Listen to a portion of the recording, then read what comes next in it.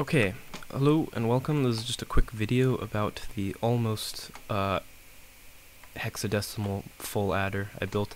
And the reason this is an almost is because it doesn't have a carry in, but it does have a carry out. So this blue right here is the carry out. This torch will turn on if it has a carry. This is the sum, this lime green right here.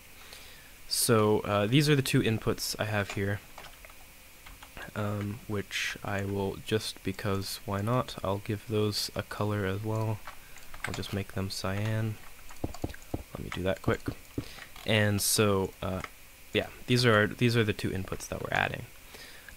So I can show you if we go ahead and throw a signal strength of 1, and so you can see at the top of the screen I have Wayla installed to make my life easier and yours as well.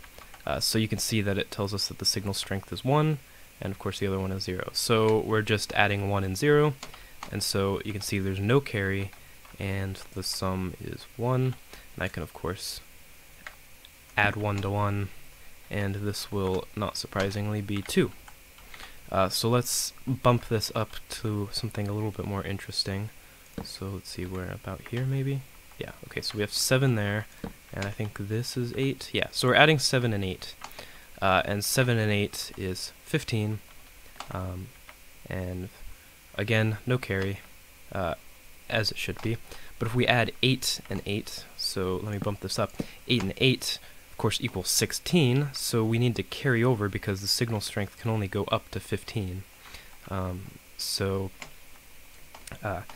we carry 1 over, and the sum is now 0, because we carried over the 16 to here, and so this is now 0. Now if we add 8 and 9, carry is still on, of course, and now there's a signal strength of 1 here, and so on and so forth. I can add, let's see, what is this? This is 13 and 12, so that should be 25, and so if we take away the 16 from 25, we should have a signal strength of 9. And indeed, there's a signal strength of 9. And lastly, I'll just do 15 plus 15. And so we should carry over 16 to here, and we should have 14 left over here. And then this, like I said, this is missing a carry, which I will work on making a version that has carryover.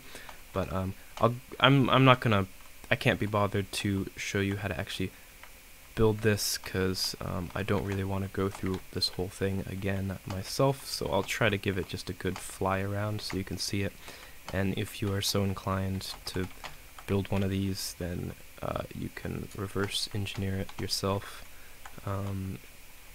But I can show you a much more simplified way of figuring out what's going on. So basically, in terms of subtractions, since that's all we can do with comparators, what it's doing is there's a half adder.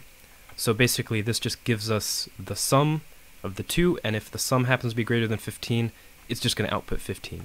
It's just clamped between 0 and 15. So you do 15 minus input A, and then you take that value, and you do that value minus input B, and then you take that value and you do 15 minus that to get your sum. And then to get the remainder, should it be necessary to do a carryover, this will give you basically the sum with 16 subtracted from it. So basically you're just doing the sum minus 16 is what this whole thing outputs, and I've called that R down here. So you do 15 minus input A, and then you do input B minus that value, and then you do that value minus 1. And then that gives you what the remainder to be, and then you just have to tell when to output this sum or that sum. In other words, when to tell whether the sum is 16 or greater. Because if the sum is 16 or greater, then this is what you want to be outputting as your sum. But if it's less than 16, you want to be outputting this. And also, if it's 16 or greater, we also want to turn on the carryout. And so this circuit, you're doing 15 minus A, and then you take B and you subtract that value. And so what this does is if you should be carrying over, then this circuit will put out a non-zero value. Otherwise, it just outputs 0. So if this circuit is outputting 0, this is the sum you want to be outputting. If this circuit is giving you something non-zero, so anything 1 through 15, then you want to be outputting this, and that's basically what this whole thing is doing here. So I basically need to rework all of this, but with the carry-in factored in, and I will try to get that done as soon as possible. But yeah, so this is the current version of the circuit.